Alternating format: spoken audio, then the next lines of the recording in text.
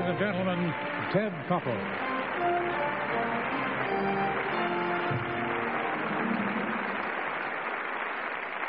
There is a scene in the movie based on Stephen King's novel, The Shining, in which Jack Nicholson, in one of his all too rare appearances as a homicidal maniac,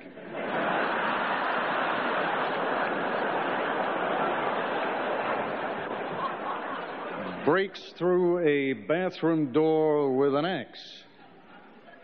And as he shoves his head through the splintered wood, he confronts his cowering wife, terrified on the bathroom floor, and sings out, "Here's Johnny."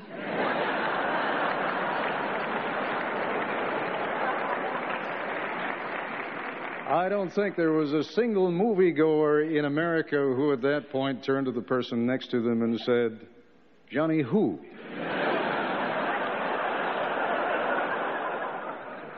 The rest of us who may lay claim to a small slice of fame or notoriety are obliged to share our names. Ted. Kennedy or Danson? Barbara.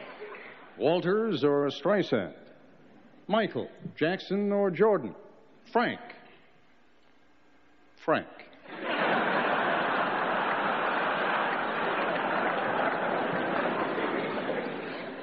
Sinatra or Purdue?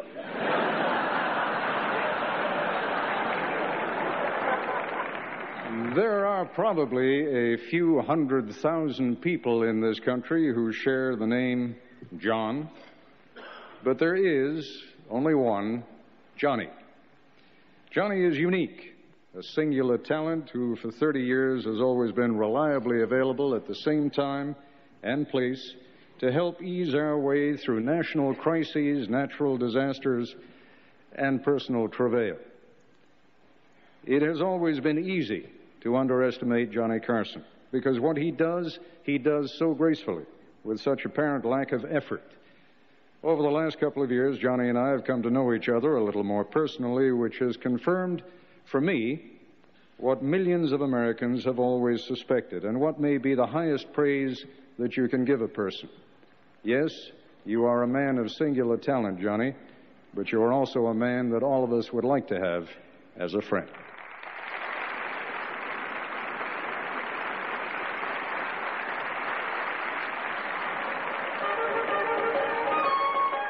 For 30 years, he tucked us in, and we lay in the dark and laughed.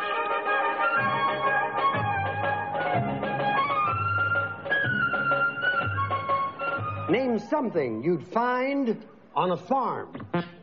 Yes, name something you'd find on a farm. Well. Is there a well? There's a well! You got it. Remember one answer, Ron. I'm going to play it. Here's Johnny. He was a magic man with something else up his sleeve.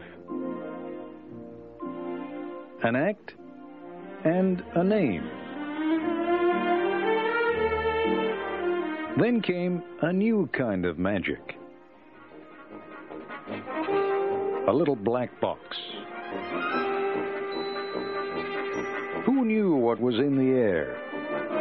Even those on the inside were making it up as they went along. My name's Johnny Carson, and this program is called The Squirrel's Nest. And we hope this program won't let you down, and frankly, we know it will. He was hired on the West Coast as an announcer until he bounced around some ideas of his own.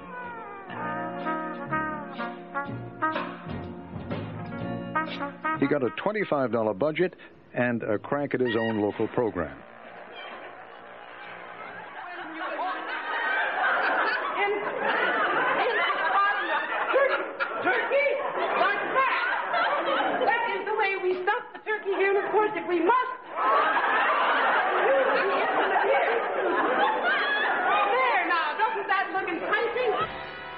It was a rapid rise from writing for Red Skelton to hosting a new national show. But his stardom was short-lived. I'd let myself be made into a poor imitation, he said.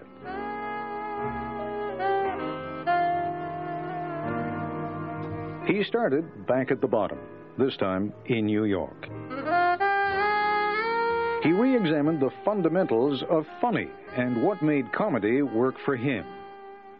He concluded that his strength lay in the spontaneous and the unrehearsed.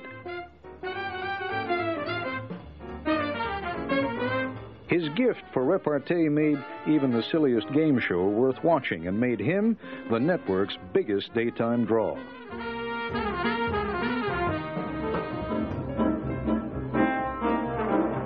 But television burns most brightly in the dark, and the man who owned the night was Jack Paar.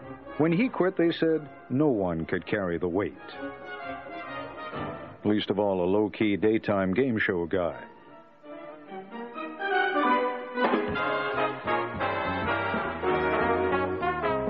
He went out there as Johnny Carson and stayed that way for 30 years. To all the girls who shared my life,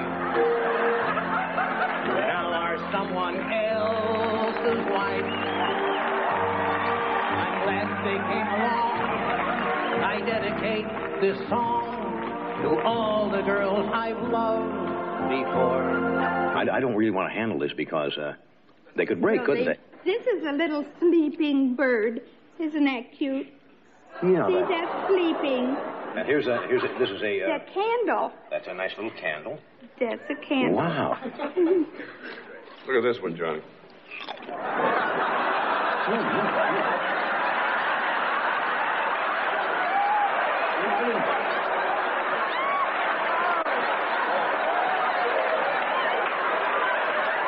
See if you look an animal right in the face and talk to them, you'd say, then they know you're not scared.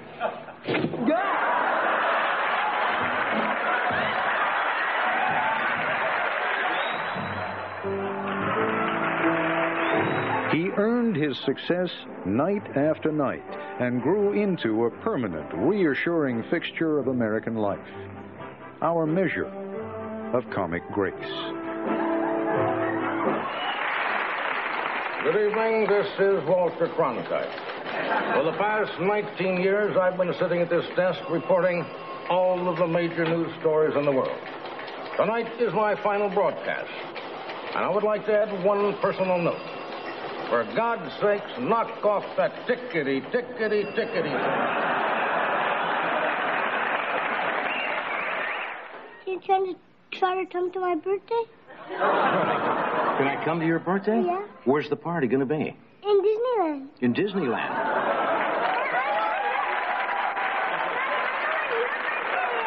What?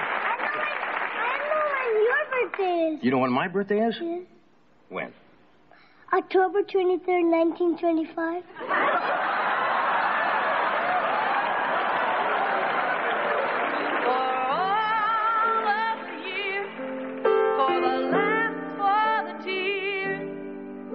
The class that you showed.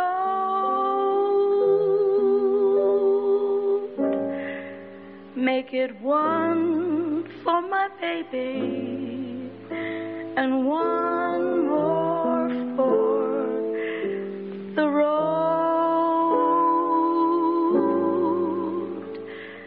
That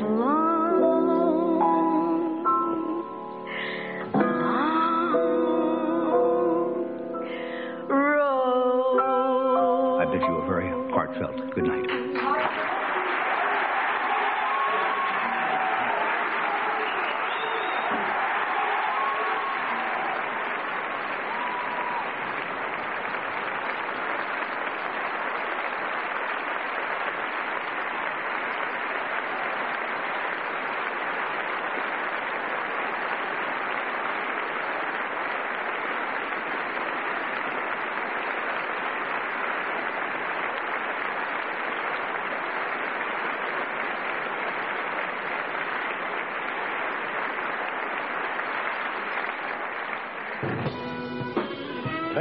gentlemen, David Letterman.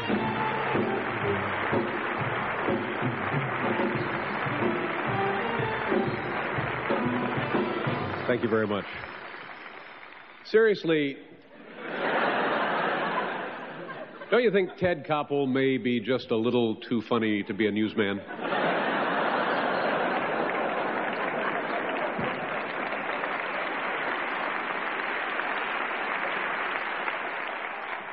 It's a pleasure to be here. It's an honor to be here.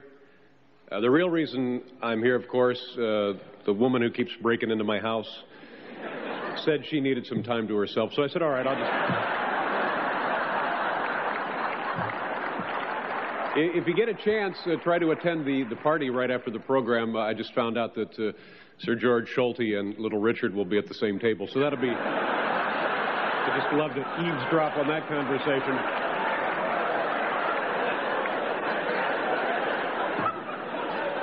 It must mean a great deal to Johnny Carson to have me here tonight. This man was on at 11:30 every night for 30 years. I've been on at 11:30 every night for 3 months. Thank you. In 1975, I moved from Indianapolis and went to Los Angeles to pursue a career in stand-up comedy. And one of my secret dreams was to be a guest on The Tonight Show with Johnny Carson. I went on that show in 1978, and it was and still is the biggest thrill of my professional life. A couple of months after that, Johnny was nice enough to offer me a position as guest host on the rare occasion when he would take a night off.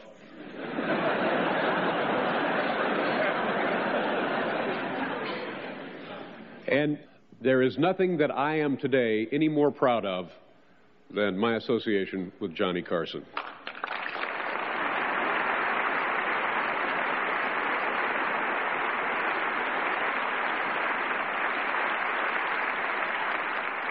It's unlikely we will ever see anyone like him again on television.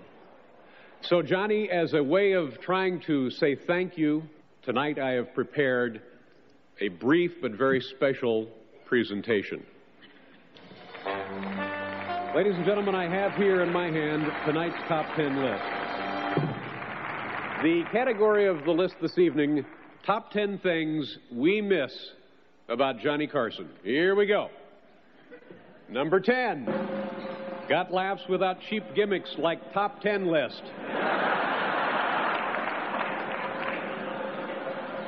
Number 9, Karnak more entertaining than Psychic Friends Network. Number 8, always gave 110% despite back-breaking 3-day work week.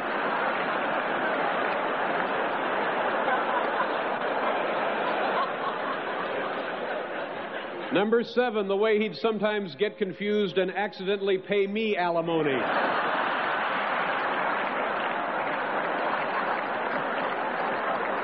Number 6, did groundbreaking cut-off-your-Slauson jokes years before anyone had ever heard of Lorena Bobbitt.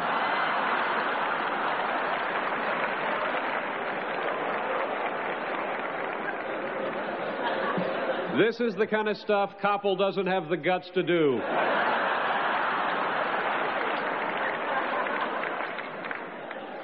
Number 5, when he's dressed as Aunt Blabby, he's really a very good kisser. Number 4, the way he'd swat Ed with a rolled-up newspaper whenever Ed belched up gin.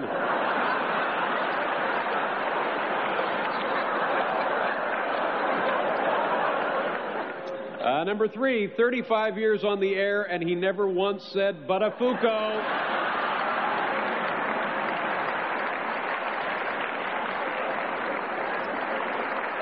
Number 2, the admirable way he never switched networks just for a bigger paycheck.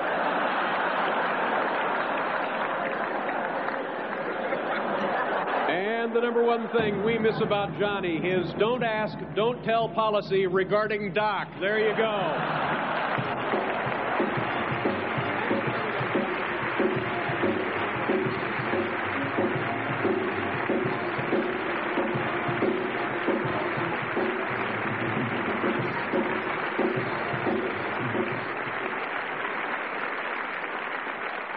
This has been a pretty good year for the state of Nebraska.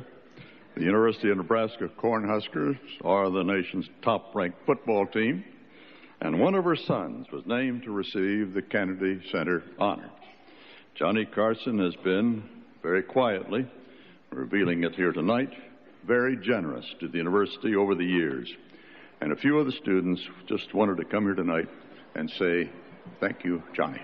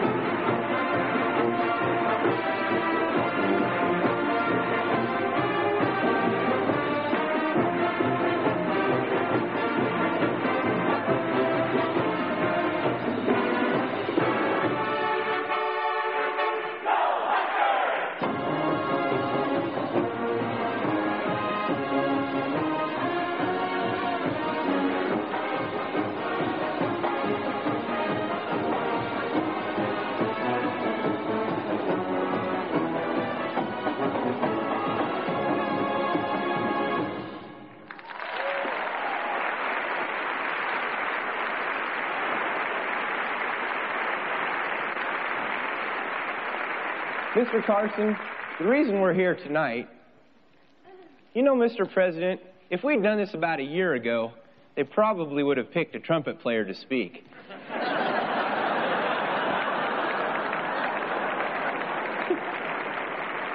Mr. Carson, we'd all like to thank you. We are so very proud to be Nebraskans. We know that very many people like to think of Midwesterners as being pretty square. But how can that be when the hippest guy in America is from Norfolk, Nebraska?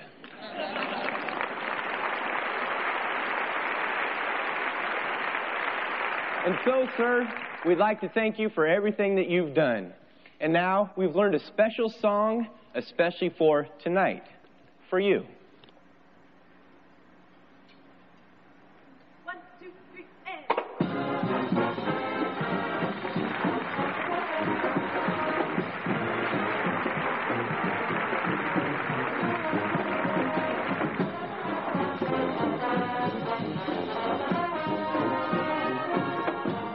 Ladies and gentlemen, Doc Severinsen.